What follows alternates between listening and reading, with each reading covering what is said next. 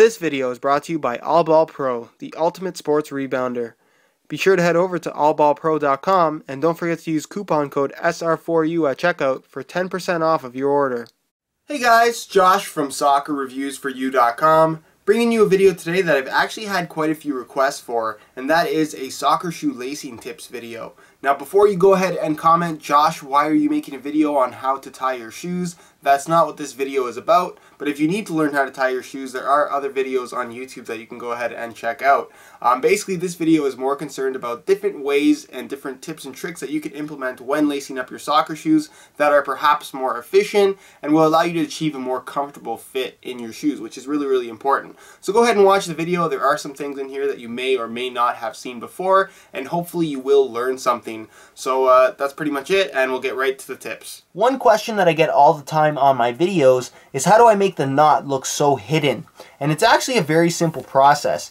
You would just tie your shoes up normally like I'm doing here, and when you get to the knot, you want to make the loops as long as possible while still keeping the knot intact. Now this works with a single knot or a double knot. You just want to make sure your loops are as long as possible. So you can see, like I've done here, I've made this part of the laces very, very short, and I've made the loops very, very long. So once you have that, you're going to take your laces, and you're basically just going to tuck them into the side ankle collar area of the shoe itself, and that's pretty much it. You can see there's pretty much no extra bulk on the laces itself, and it makes the shoe look very, very clean, and just keeps them out of the way if it does annoy you a little bit. It's something that I personally like to do, and I've done for a very, very long time. It's a very simple process, and just to warn you guys, it does work better with certain shoes and worse with others, and you may have to kind of retuck the laces every now and again when you do play. But again, if you want them to be hidden, this is really the only way to do it.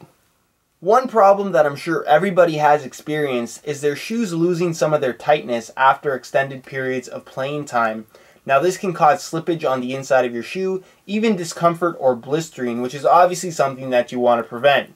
Now normally the only way to fix the problem would just be to stop and retie your shoes, but there is actually a way to lace your shoes differently that can counteract the problem altogether. Now to demonstrate as to how this fix works, I'm going to show you how most people would lace their shoes. And the tip itself really has to do with the top two lace holes, which is why I have them left undone. Now most people would lace their shoes from the inside out. So on that top lace hole, they would take their lace tip and they'd push it through from the inside of the shoe to the outside of the shoe. Now when you pull your laces tight, as you guys can see all the way through here, you're going to notice that if I don't tie a knot, there's really nothing holding the tension of the laces. Even if I just sat here, eventually these laces will loosen up, especially if I were to start running around. Now when I start to tie my knot, that's really the only thing that's going to hold the tension. Now whether it be a double knot or a single knot, the knot itself will eventually lose some of its tension, which will cause the rest of the laces to lose its tension as well, which makes for that loose feel. Now the way to counteract the problem would be to lace your shoes at those top lace holes just a little bit differently, and this is something that you can try yourself and you definitely will feel a difference. Now instead of lacing your shoe from the inside out, you're going to go from the outside in, and it's a very, very small thing, but it makes a huge difference in the long run. So you're going to see I'm going to do the top two lace holes from the outside in, and you're going to see an immediate difference when I lace them up. When I pull them all the way through and I pull those top two lace holes, you're going to see that the upper itself really hugs these top two parts of the laces there, holding it tight even without a knot. So when I do tie that knot, instead of having just the knot holding the laces tight, I have the knot as well as these top two lace holes, or the sides of the shoe, actually pushing against the laces, holding everything in place. And trust me, in the long run, it makes a huge difference. Try it out yourself and let me know how it goes. One thing that is super important when it comes to lacing up your soccer shoes is to use all the lace holes provided. Now for the most part, I would say that people use all the lace holes going all the way up to the top, but every now and again I see people not using the top lace hole and just skipping it altogether. And you can get away with it sometimes depending on the shoe, but for the most part it really is going to hurt the overall performance. It definitely will cause heel slippage. You'll see the upper kind of flare out there at the sides. It's not fitting like it's supposed to. And like I said, these shoes are designed to use all the lace holes to achieve a proper fit. So if you're not using all of the lace holes, I would strongly suggest lacing them up properly and using every single lace hole provided. Another problem that I'm sure a lot of you guys have run into is that the laces on your soccer shoes are just too long.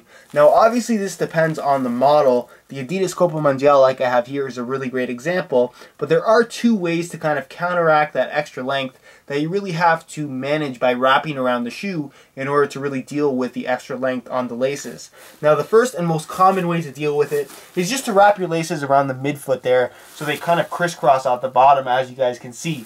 Now this way is okay, a lot of people use this method, but I'm personally not a big fan of it, mainly because it does pinch the midfoot a little bit and cause a little bit of a restrictive feel. Now what I like to do is wrap the shoes around the back heel studs, as you guys can see there. And it's the same method you would use. You would just wrap them right around those back heel studs, or depending on the stud pattern, it's still going to stay there. It's not going to damage the laces just like it won't through the midfoot. And it causes all the pressure to kind of be dispersed on the outside of your ankle / heel area, which doesn't cause any pressure on your foot, which is definitely a good thing. And to me, just feels a little bit more comfortable. So you kind of get the same thing achieved, but in a more comfortable feel, and you don't have any laces going through the middle of your foot or through any parts of the foot that are going to be making contact with the ball. So those are the two ways to manage your laces if you want to just keep the same ones. Another great way to solve this problem is just to swap them out for a shorter pair of laces. Alright guys, that's it for my lacing tips and tricks video for soccer shoes. If you did enjoy the video, be sure to leave a like. And if you guys do have any questions, feel free to leave a comment down below. If you're not subscribed already, be sure to hit that subscribe button for daily videos on all the latest soccer gear. I also have a t-shirt store now, so if you guys do want to buy a Soccer Reviews For You t-shirt, you can go ahead and find that link down below in the description, as well as links to all of the latest social media platforms that I'm on, such as Facebook, Twitter, and Instagram. Other than that, guys, I hope you enjoyed today's video, and as always, thanks for watching.